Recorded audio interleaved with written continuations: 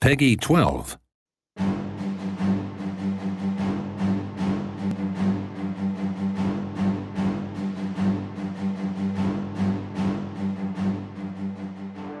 Europa Universalis IV is a grand strategy game set in the age of exploration and colonization.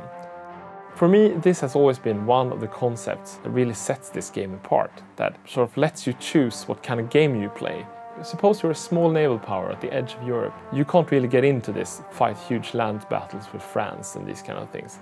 You can make a choice, you can go for colonization. And if you really want to make the big bucks here, you should get in early. And you do this by selecting the exploration idea group. You have these forks in the road all the time, the interesting gameplay choices where you have to choose what country am I going to be. And if you become the exploration nation and you have the idea that's called Quest for the New World, you can recruit explorers and you can put them in command of your fleets. And then you send them off into the great unknown to find new lands. And of course, as a modern human being, I have a vague idea where North America is. So I probably know where I'm going to sail, but still, I always get the feeling that it's still exciting, right? Which part of America will I find first? Will I go to America? Will I find around Africa? And who will be there when I get there, right? And once your explorers find new land, unless he dies on the way, which you will notice that quite a few will,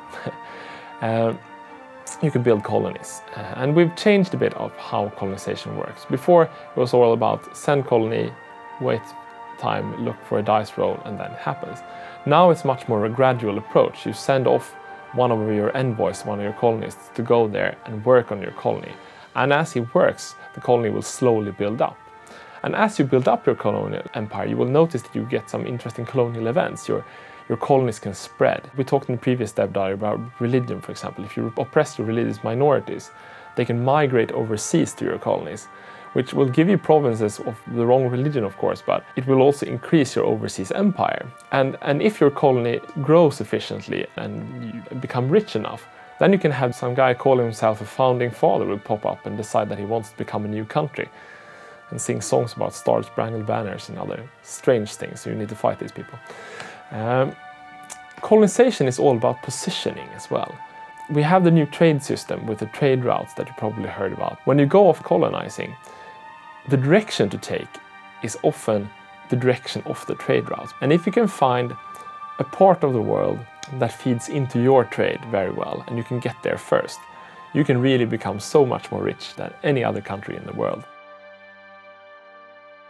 And of course, some countries are better suited than others for this game. If you're Austria, in the center of Europe, you can do colonization, but you need to conquer the coastline first. But on the other hand, if you're Portugal, and you can become friends with Castile, your strong neighbor to the west, and you can sort of secure that flank, you can almost ignore the rest of Europe for a while, and you can build your overseas empire and found the route to India and get your riches that way.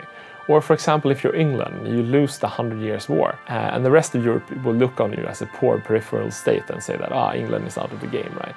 But as they squabble about the spoils of victory, you send your explorers over the seas to America and you found new colonies. And then the next time the French player looks across the channel, he doesn't see a poor, backward country on the edge of Europe. He sees a global world-spanning empire that he has no chance to compete with. And the great thing about exploration and colonization is really that as you send out your explorers, you can really change what your country is.